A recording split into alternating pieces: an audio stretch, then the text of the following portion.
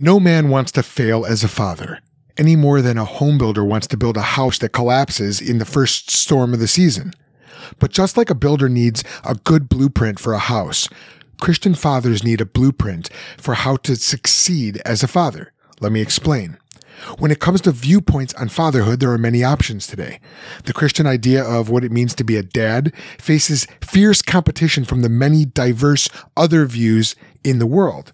But only one of those alternatives is from God, and that one is found in the Bible. In this episode, I'm going to tell you about the biblical blueprint for fatherhood and how it can guarantee you success as a dad. This is Worldview Legacy, the show that helps Christian men become the worldview leaders their families and churches need. My name is Joel Sedekase, and I'm here to help you, the Christian layman, to build a legacy so that you, your kids, and your wife will be able to confidently answer the world's questions from the Bible. And as you do, you will see Jesus change lives as you share your faith. Today, we will answer how the Bible's blueprint for fatherhood can guarantee you success as a dad. Building a worldview legacy as a Christian man means understanding certain things. You have to understand what God says a man is, and what a father is, and what God expects from fathers.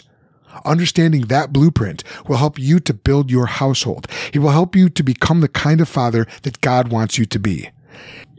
Today, you're going to hear a new version of a talk I gave at a recent AWOL men's discussion group. This talk is for men, it's for dads, it's for aspiring fathers, and if you've ever felt frustrated by all the competing options and opinions telling you how to be a dad, this episode is for you. You need a solid answer from God's Word, and that is what you're going to get. Specifically, I'm going to answer these questions. Who is the archetypal father in Scripture other than God Himself? What are the three parts of the Bible's blueprint for fatherhood? What does success look like for Christian fathers, and how can you achieve it? What does spiritual leadership look like?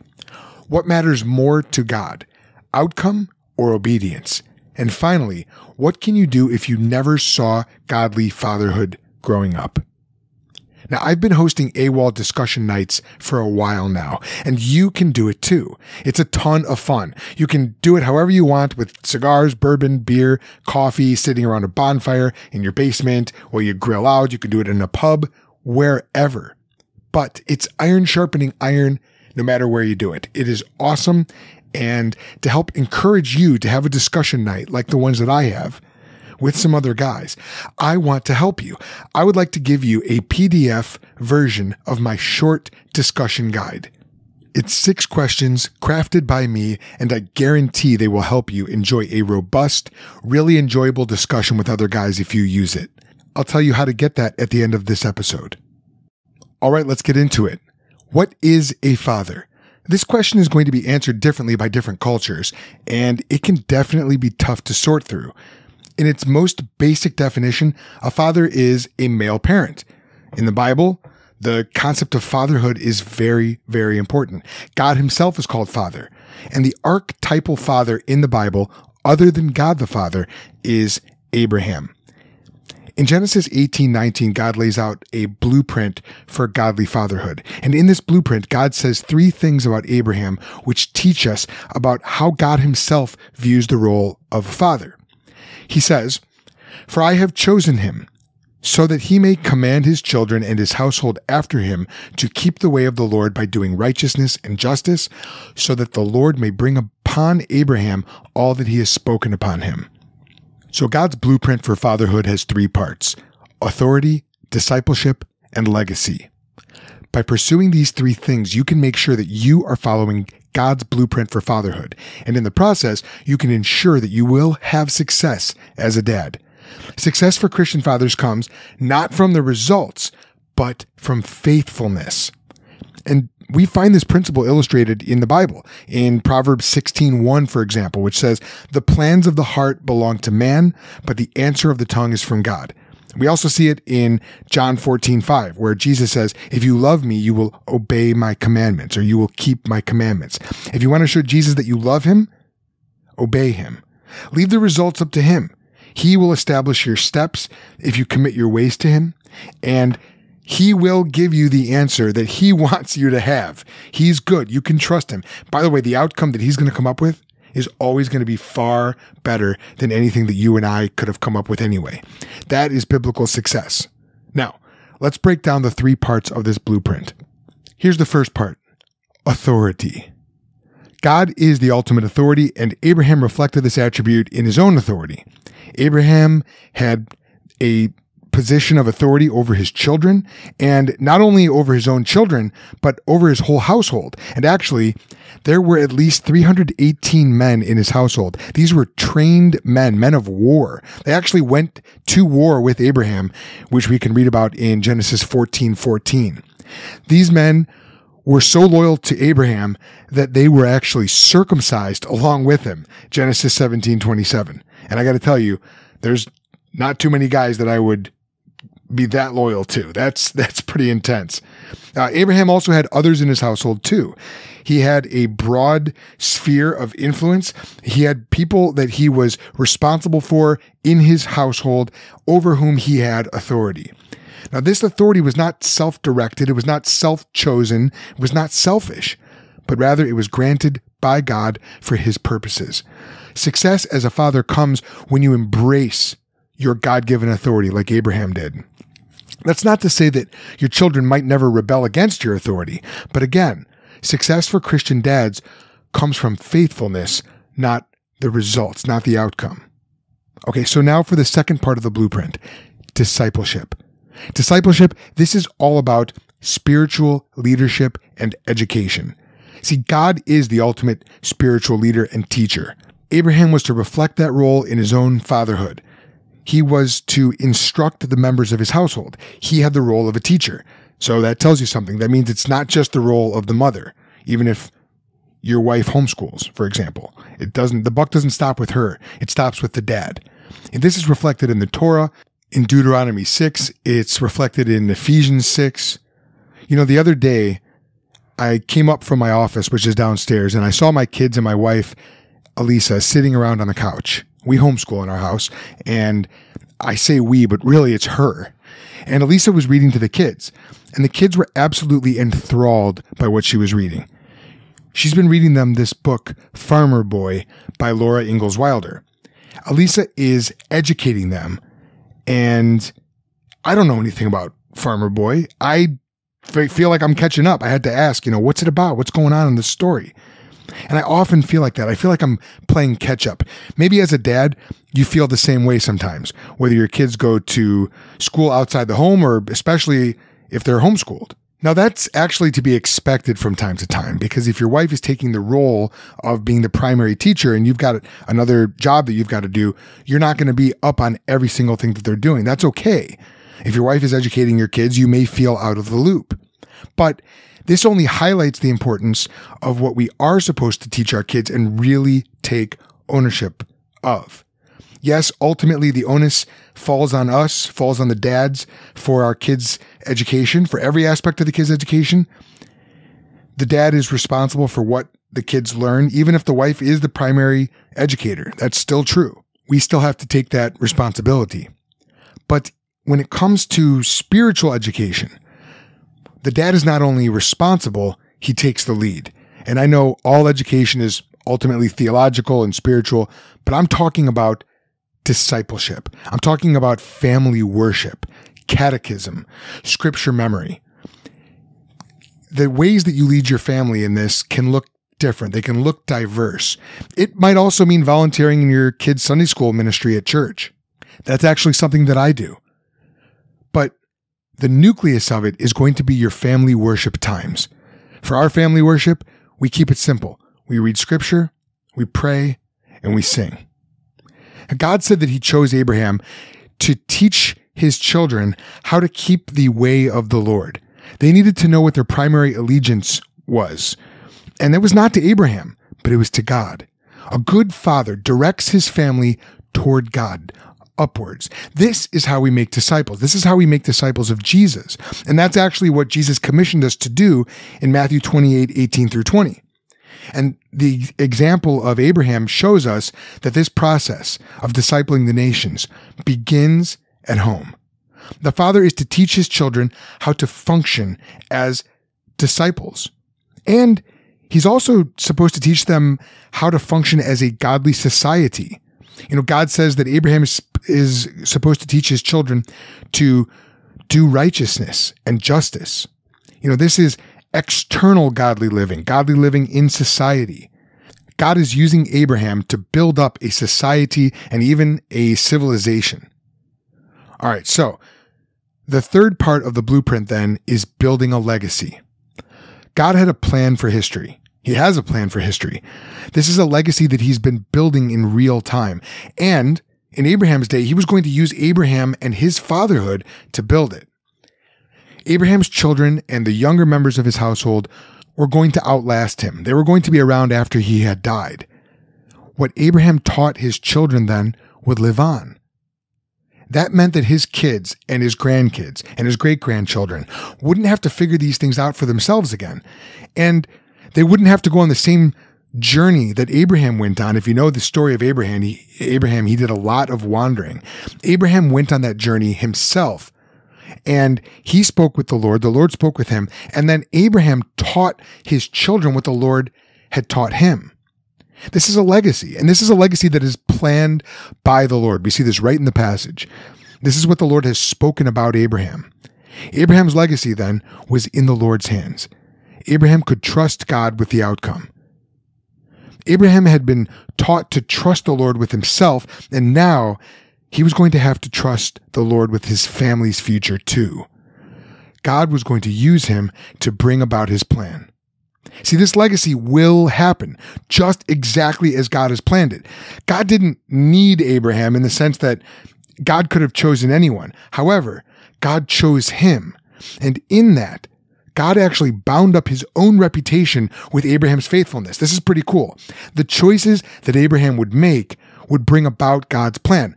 If Abraham were to choose differently, God's plan wouldn't have been accomplished. And yet, God saw to it that Abraham would remain faithful. There's sovereignty and human responsibility going on here.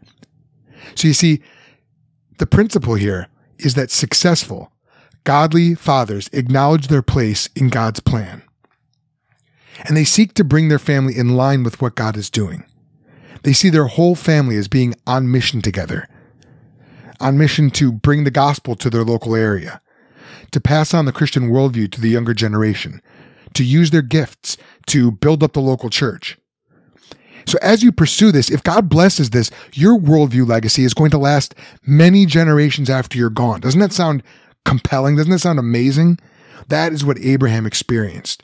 But remember, success as a dad is not about the outcome. It's more about obedience. So now, let's look at a couple of potential objections here. You might say, yeah, but you know what? I'm not Abraham. I don't have that kind of plan for my life. Well, look, it's true that you aren't Abraham, and yet you are an inheritor. You're an heir of what God started through Abraham. You're part of that same story. Abraham was supposed to reflect God's fatherhood as a father, and he did that.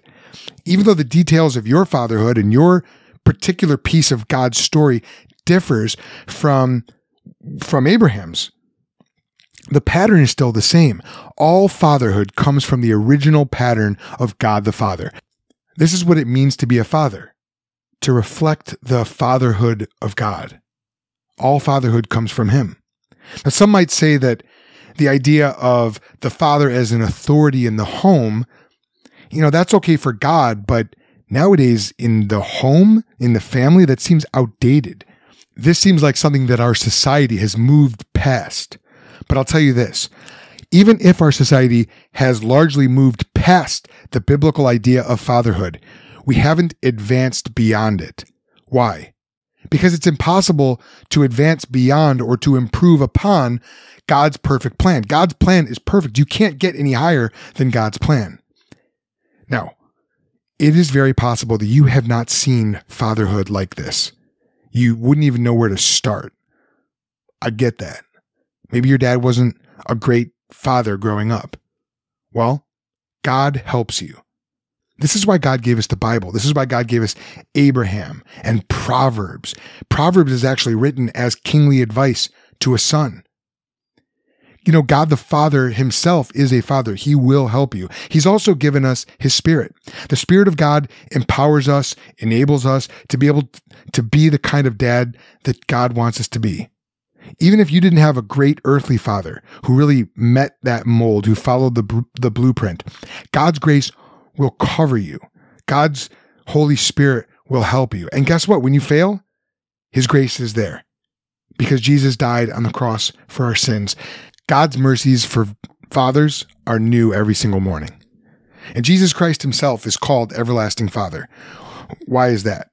He's called that in Isaiah, and yet Jesus never had any physical children. So why is he called the Everlasting Father? Well, remember the role, the threefold blueprint for fatherhood. Jesus is the authority. He's the ultimate authority. Jesus is the ultimate disciple maker, spiritual leader, and no one built a bigger and better legacy than Jesus Christ. Jesus laid down his life to redeem a people for himself. He paid the ransom for our sin to restore us to God. Jesus rose from the dead. He conquered death, and he solidified his position as our king. Now, every godly father pursues godly fatherhood by pursuing Jesus. And then, as if that wasn't enough, God has given us a community of other dads to learn from. So if you didn't have a great dad growing up, get into the men's ministry at your church. Find other men to connect with, guys who love the Lord, guys who are in the Word and can help disciple you. That's one of the reasons why I host and co-host these men's discussion groups, these AWOL groups. It's to foster that brotherhood, that community, that fellowship. The biblical blueprint of fatherhood has three parts: authority, discipleship, and legacy. It all comes from God, and it all points back to God, God the Father. The way that fatherhood is expressed is going to vary from one culture to another. That's true. But the Bible says that the ultimate blueprint, the definition, and the example all come from God. God is the ultimate authority, so successful fathers obey him. God is the ultimate disciple-making spiritual leader, so successful fathers follow him and learn from him. And God is the ultimate legacy builder, so godly fathers seek to guide their families according to God's plan on God's mission. God has given you a blueprint for fatherhood in his word. And if you follow it, you will be successful. Because again, success is about obedience, not outcome. So now you know. Abraham is the archetypal father in Scripture, other than God himself. The three parts of the Bible's blueprint for fatherhood, which we see in the story of Abraham, are authority, discipleship, and legacy. Success for Christian fathers looks more like obedience and less like getting the right outcome, because we leave the outcome to God. And you can achieve success by obeying God's blueprint, by repenting and getting back on track when you fail, all by God's grace through Jesus Christ. We've seen that spiritual leadership in your home may take different forms, but it can be as simple as reading the Bible with your kids and praying and singing a song. And if you never saw godly fatherhood growing up, God has given you the resources that you need. He helps you through Scripture, his Spirit, Jesus Christ, and a community of other fathers. Now, if you want to increase your fellowship with other men who are on that same journey of building a worldview legacy in their homes, then get yourself a copy of the PDF of the 6 questions that I used to moderate our AWOL discussion on fatherhood. Do it now so you can host your own group this spring, just in time for the weather to get warmer. It's going to be the perfect weather for bonfires, grilling out, sitting around outside, smoking pipes and cigars. It's going to be perfect. And here's how you can get your hands on that PDF. All you have to do is to join our free group on Facebook, the Think Squad, ThinkSquad. Answer those membership questions that come up, and when you answer them, just mention the word fatherhood in all caps, anywhere in that area, in that section. I will know what that means, and I will then email you a copy of the short discussion guide. So, thanks for listening to Worldview Legacy. This episode was produced by me, Joel Sedekase, and is a production of the Think Institute.